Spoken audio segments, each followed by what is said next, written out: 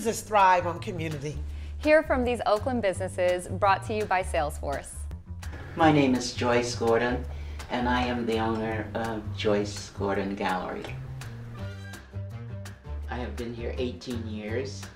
I chose to open a gallery downtown Oakland because I wanted to be in the community and in a space and place where it's a good space for young people in the community to come into a gallery and meet professional artists. Because a lot of times we say we want to do things and we keep all these ideas in our head and we never move on it.